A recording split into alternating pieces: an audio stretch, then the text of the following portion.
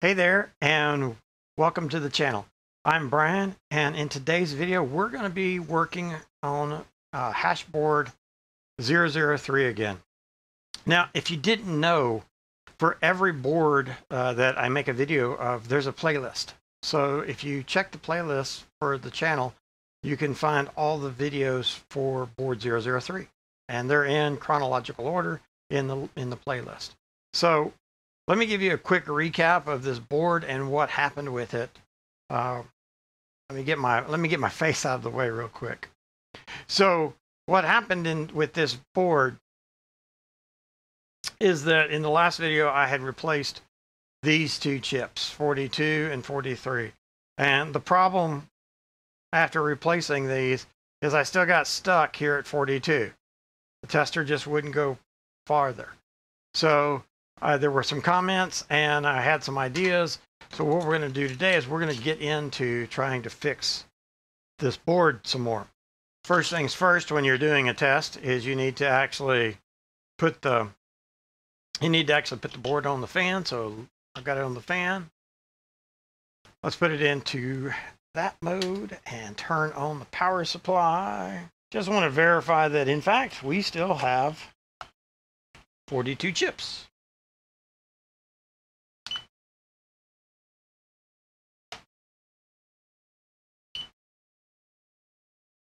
Okay, and there you go. We do have 42 chips. Let me get my glasses on because I can't see to work on these boards without my glasses.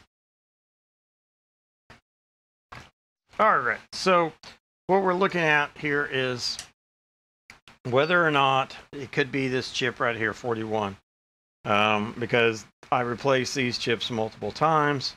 We can check the voltage and find out that we are indeed. So that is clock. Clock's where it's supposed to be.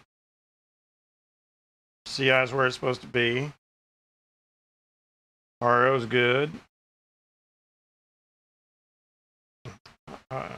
NSRT is good, or reset is good. And BI should be between 0 and 0.2, so it's good. All right, and if I check the next one down here, we see the same. 0, 1, 7.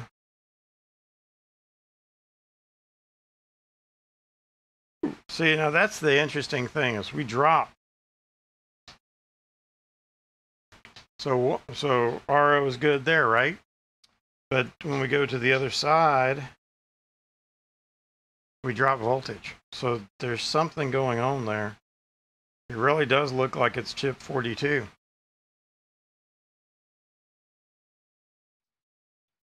All right, I said I was going to replace chip 41, but I think I'm going to replace chip 42 one more time.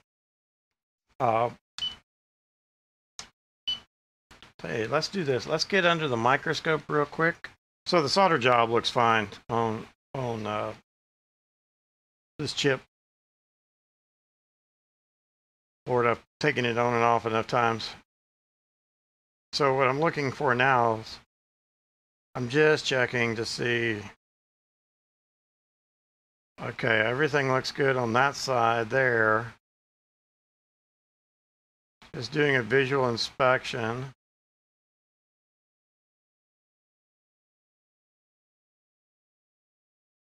And 43 looks good as well.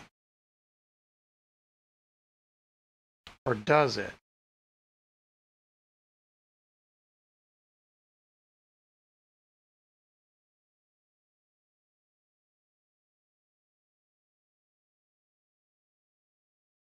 What I'm concerned about, I just don't think 43 may not be properly seated compared to 42. It just doesn't quite look quite right.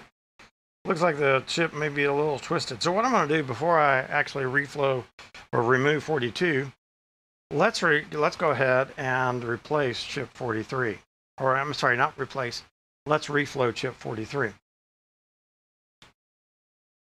So we're going to work on this chip right there, 43. I'll hang it all the way out there, push my keyboard in. set my air station to 425 and pull in the microscope.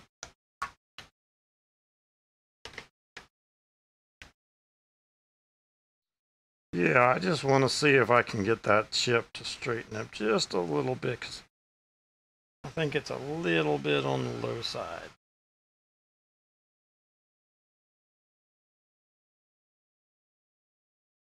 All right, we'll go to microscope cam for this.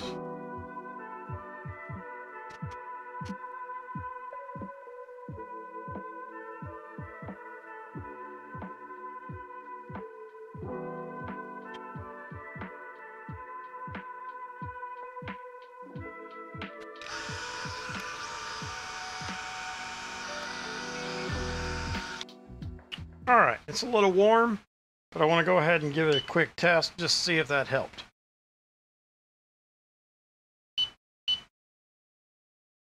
I guess not.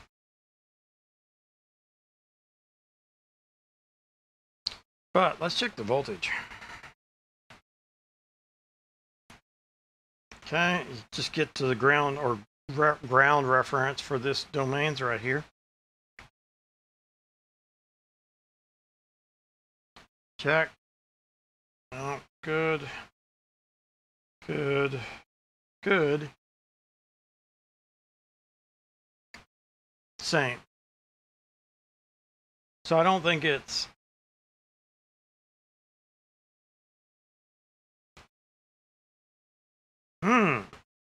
that is interesting.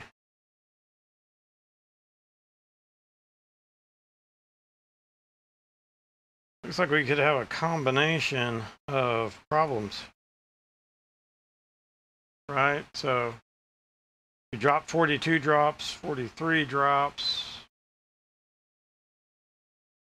But once we get back to 44, we're good. That's actually why I took these two chips out. Chip 43 out one more time. I just don't think that chip 41 is the problem, because all the voltages look good on it. So let's go ahead and take chip 43 out. Right? Because it's 0 voltage on this side. It's low voltage on this side, so there could be something wrong with the chip. By the way, there is a new open source project called BitX, or I think BitX is how you pronounce it.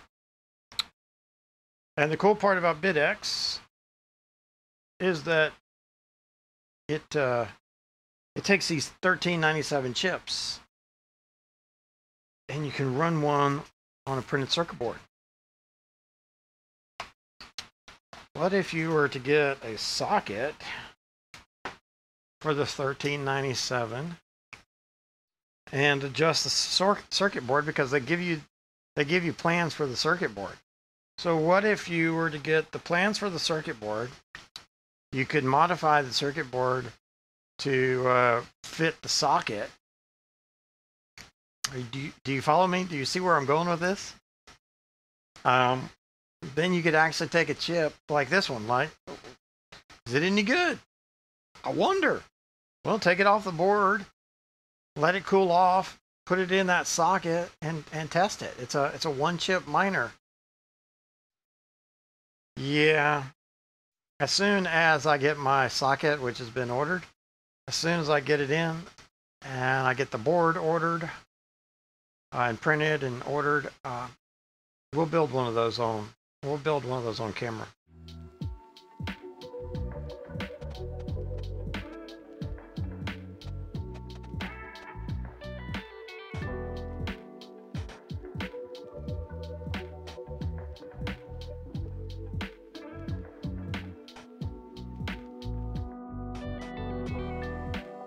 All right, let's see if this is going to work.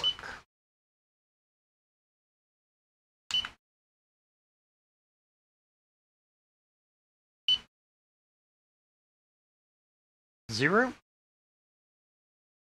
Well, obviously it's not quite zero, because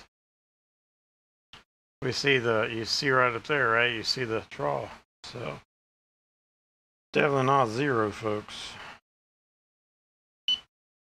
There we got 30, Got 40. We don't have 50.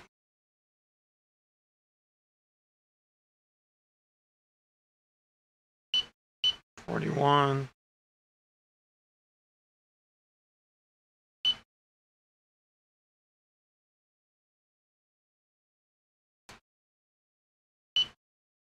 $42.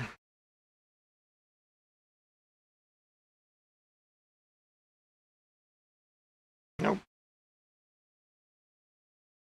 Okay, we're gonna shut that down. I'm gonna just dial the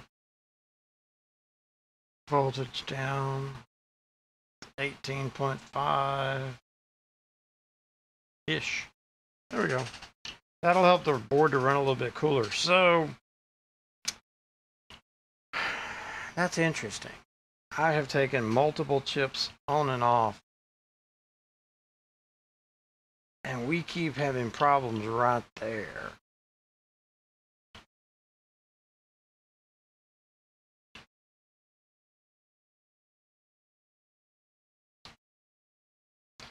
I wonder if the real problem isn't right here on this side.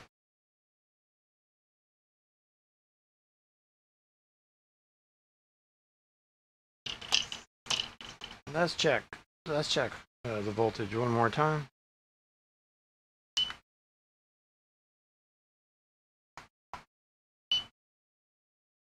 Okay.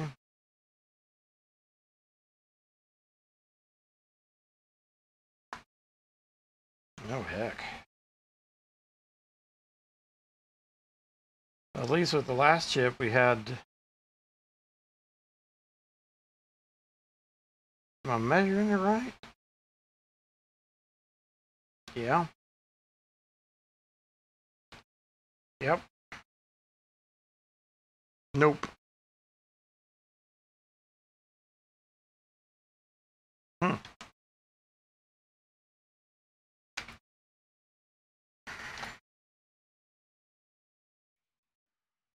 I'm going to go ahead and take off both 43 and 44. Why am I taking off 44? Because if I test with my voltage, what I see...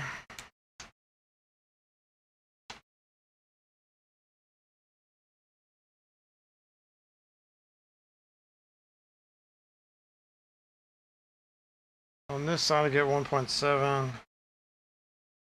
On that side I get nothing.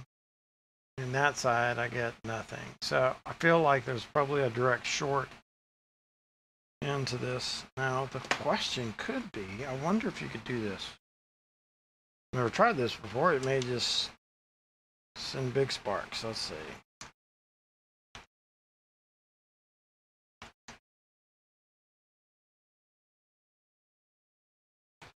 That would just be too easy, wouldn't it?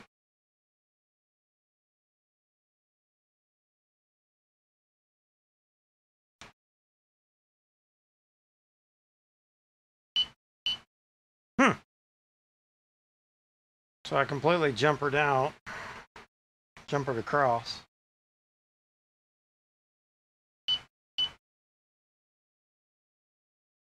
There's 41.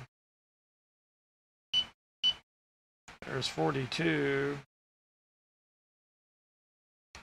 So does that mean you can jump across a chip?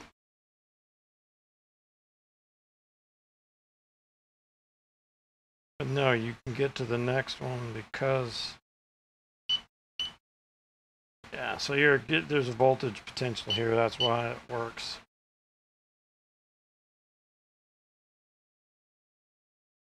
Sadly, though, just passing the RO over won't let you get past the chips.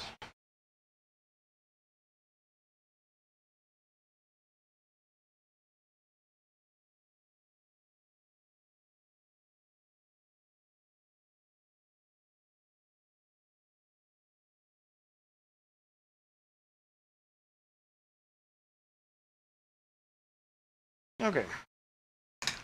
43, 44. Take them out.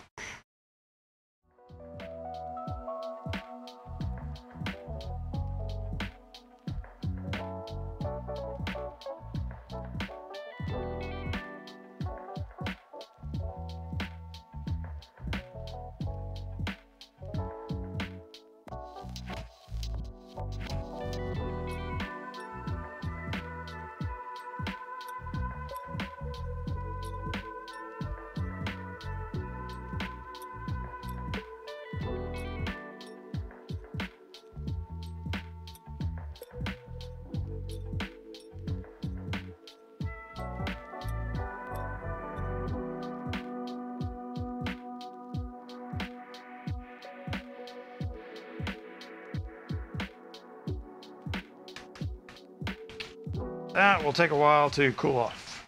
Whew. All right, here we go.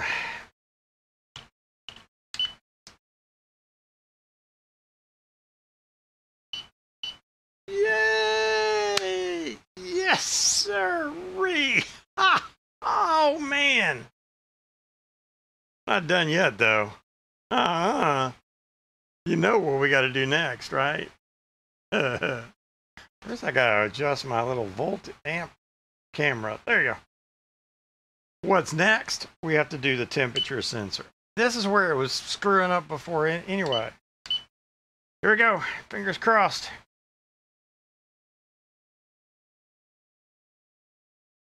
All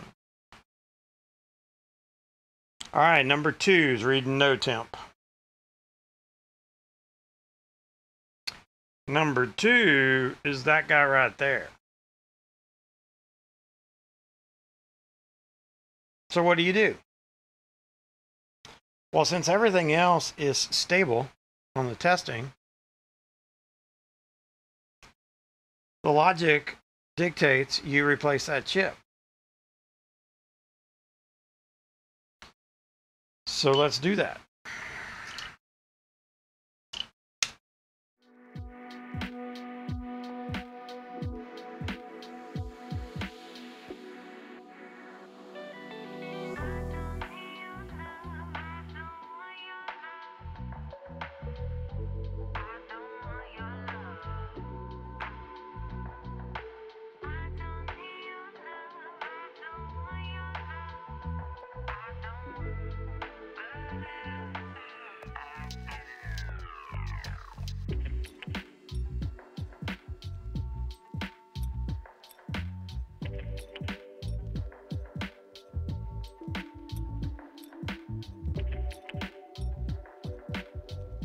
Okay, so it feels like it's cooled off pretty good. We got the fans going. Let's check the chips. 65, we're good to go. Let's see if we can get our temp sense now.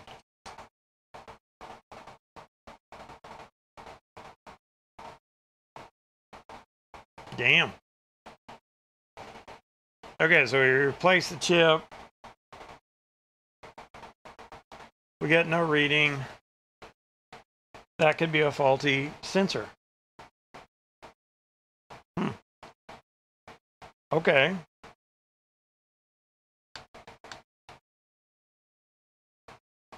Let's turn it over. Now, just so we can keep up, we're going to be doing this chip right here, right? So the sensor for this one is right there.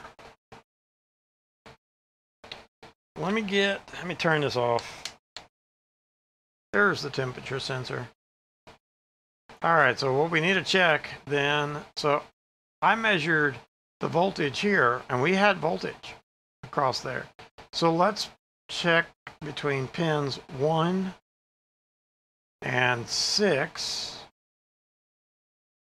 So this is 1, 2, 3, 4. 5 will be on the corner, you'll see it in a second.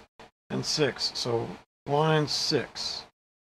All right, let me get the microscope going. So pin 1 on this is right here. And then counts around 2, 3, 4, 5, 6. So 6 will be right there. All right, let's go ahead and light it up.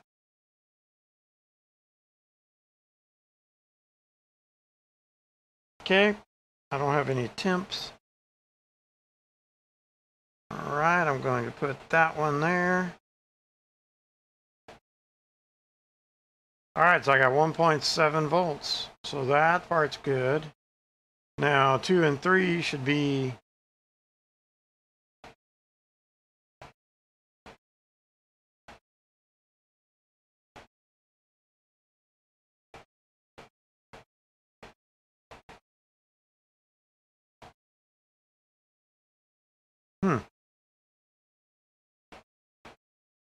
that's interesting. 2 and 3 are supposed to be the voltage, but if you notice, we don't have anything. Now, why is that? Goes to here.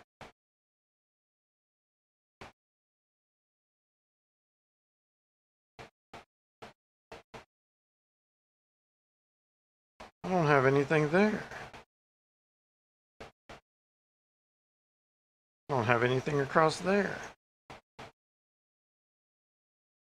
Interesting. All right, let's stop that. According to my spreadsheet, or I'm sorry, according to the, I'll show you real quick. According to there, if I look between pins 2 and 3, right, they go to the resistors R565 and R568, and they go through 100 ohm resistors. So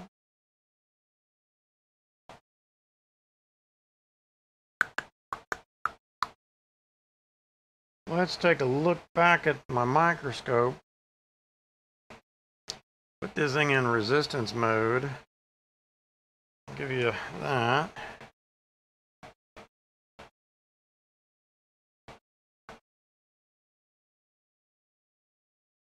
$99 ohms. 99 ohms. Okay, so on the other side here, it's very messy. There's a point there. See if I can clean that up.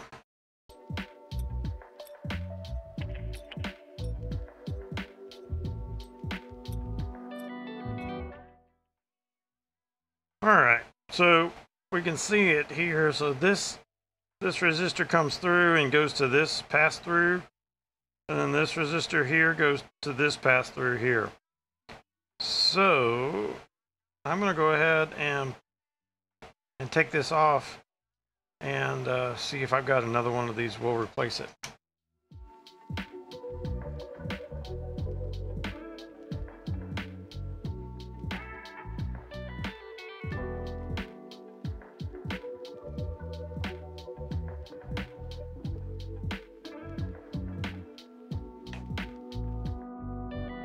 Alright, so I have these temp sensors. Probably ought to order a couple more, although typically I don't lose these, but here we go. These, but let's go ahead and get it out.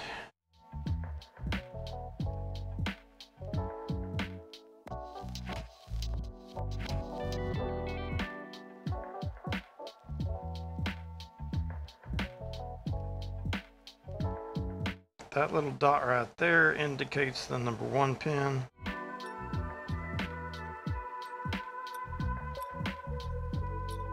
Okay.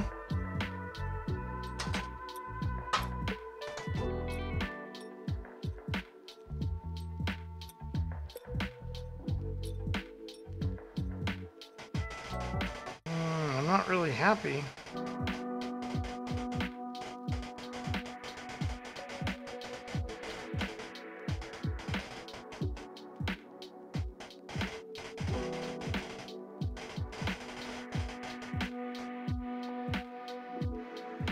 I don't solder these much, so I'm not as good with these. Okay, let's add some more solder.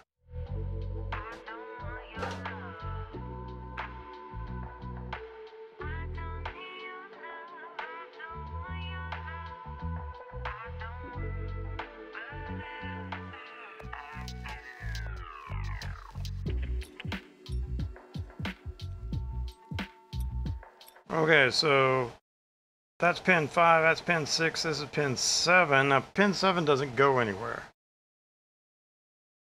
Alright. 8 and 9 are some control, known as SCL and SDA. Pin 4 also doesn't go anywhere, so we don't care about pin 4 and we don't care about pin 7. Cool. Let's put the air cooler back on. Okay. Kind of exciting. Okay, we're cool enough. Let's check our chips. 65 chips, that's good. Come on, man. Let's see the temp sense. Yes! So, what that tells me, this right here, this little bitty chip, is no good.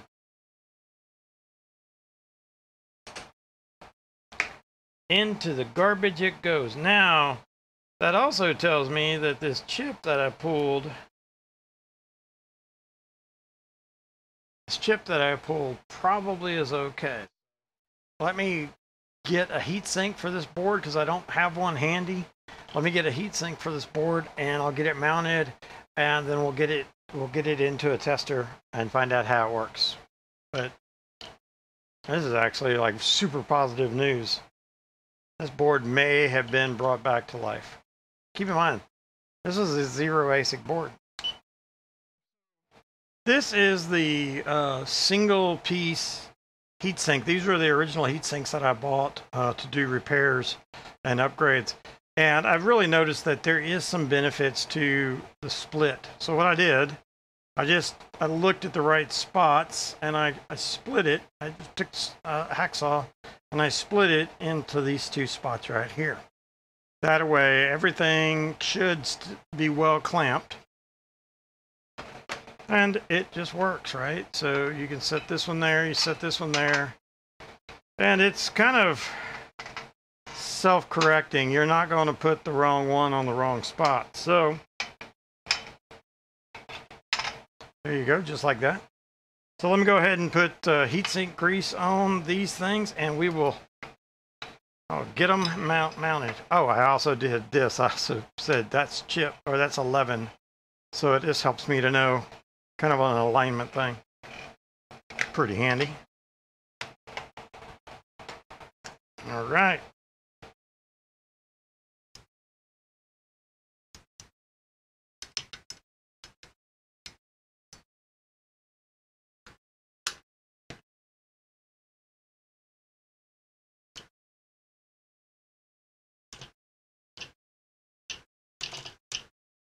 Okay, it looks like we've got the board back together.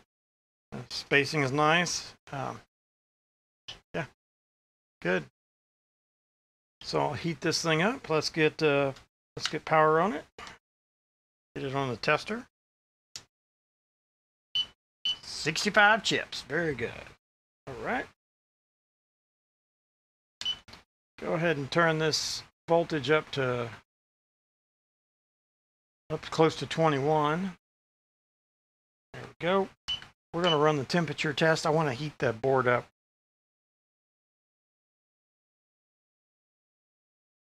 All right, look at that. 4 temperatures, all reading good. 44 for number 2. Yeah, there we go. Number 2 is 44. 45, this has gone to 50, 51. 45, okay, and then on up there, 11 is 45 on the chip, and then 3 or 51 is 44. 2 is now 48, 51, 53. All right.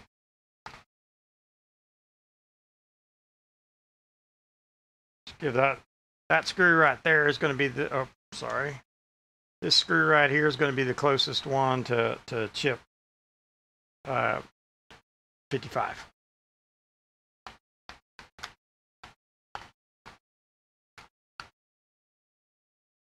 Okay, good. All right, I'm going to turn the fan down. I'm just going to let it warm up. Just let it get nice and toasty. Then I'll tighten the screws down. Next step after that, put it in the miner. All right, we're going to go ahead now and turn it off. Just getting nice and toasty. Give the screws a nice little, just make sure that all the screws are nice and tight while it's warm. Board's ready to go. Let me get it off and put it into a miner, and I'll be right back.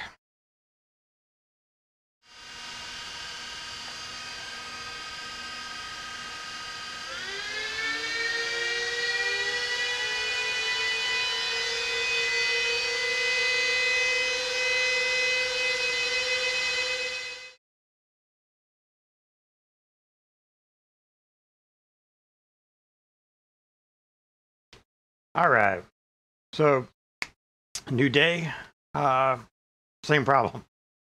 So the board's back out of the miner, and it failed with temperature sense problems. Chip number 15 is just overheating. So I don't know what I'm going to do about that, because I need to get it working, right? So I guess we'll pull chip 15. But that raises the interesting thing. So chip 15 looks good from a performance standpoint, right? But look at chip 16, which is its neighboring chip. Because you got to remember, there we go. You got to remember the flow, right? The flow, the signal flow. Oh, this is not going to work, because so it goes this way. And technically, the chips are reversed. They go back this way, then they go like this and like this. So technically, 16 is right next to 15. That sounded better in my head than when I tried to explain it just now.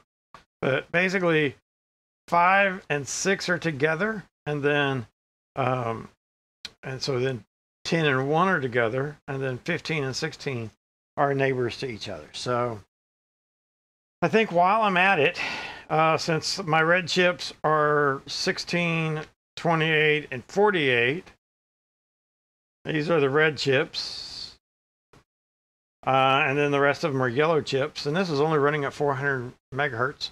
So I think while I'm at it, I'm going to go ahead and replace chip 16. So I'll take 15 out and 16 out at the same time.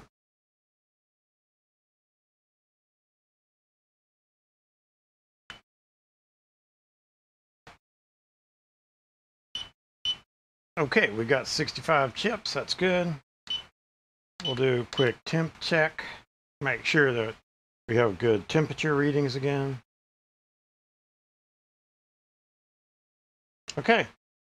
Number 2 is good. Everything's fine.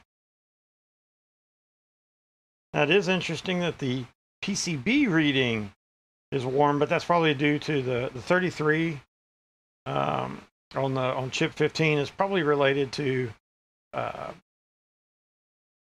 heat on the board, residual heat. Okay. Yep, 1 and 2 are heating up pretty good. All right, let's go ahead and shut that down. Let me get this reassembled, and I'll get it back in the miner for testing.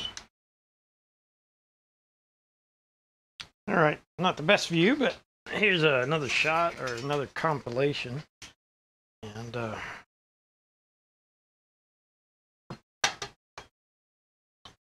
let's see how it goes together. Kind of what I do.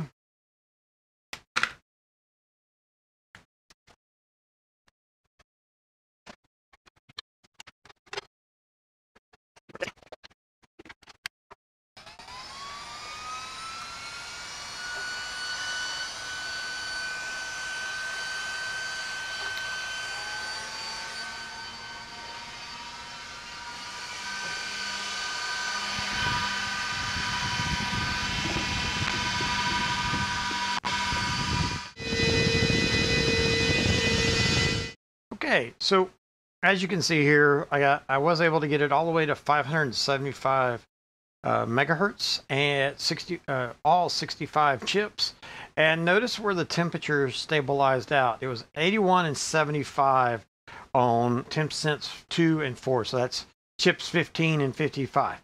Now, there was something interesting I did to this miner that really made the difference. It would actually run at 575 as long as there were 2 other blank cards. Okay, when I say blank cards, I mean disabled cards. So I had cards that had the heat sinks on, so they would have the airflow properties correct, and that would give me the ability to get this to 575. Now, if card 2 or 3 were missing, then the airflow wasn't right, and we would get an overheating problem.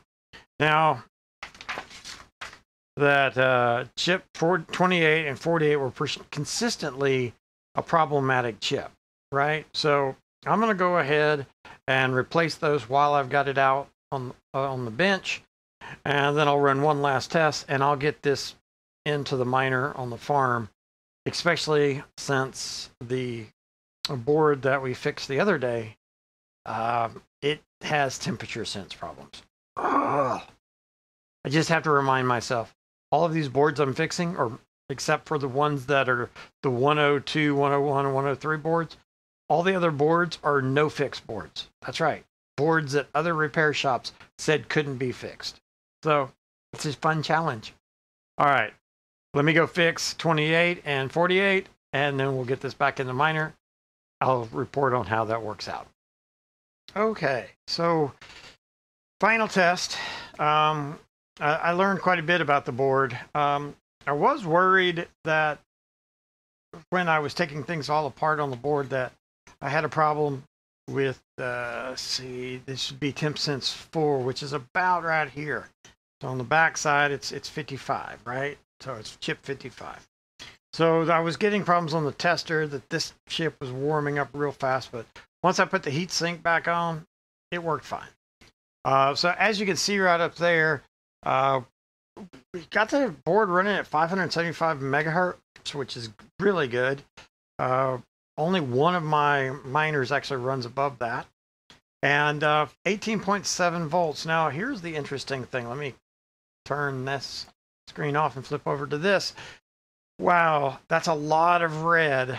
Okay, let's go back. Okay, so 65 chips, 575 megahertz.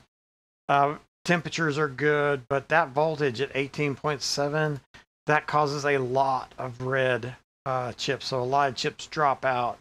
This board will not run at that low, and it may be due to the fact that right down here, there's a sticker that says L6. This is the first L6 board I've ever had. Normally my boards say L2 or L3. This one says L6. So I didn't even know there was a level 6 board. But it also, this other sticker on here tells me it's a bin 2 board. So I don't know. But 18.7 volts does not run well on this at all. So I rebooted the miner and I set the temperature lower. And as you can see from this screen, right over there, look, 47 and 14 are really kind of weak chips. They're red chips. There are a few other weak chips. With the case of the domain 46 through 50, I'm inclined to believe that that is related to that 47 chip. I'm not going to take this board back apart. I'm going to get this off into the miner. I'm all out of prepped chips, so I'm going to spend the next day or so prepping chips. I've got a lot of chips that I've tested already, and I just need to do solder work. So I'm going to get those prepped up, and this guy right here is going in the miner. So for now, board 003 is done. Thanks for watching. I know this was a longer video. I hope there was some useful information in here and you took something out of this that you can use in your own farm.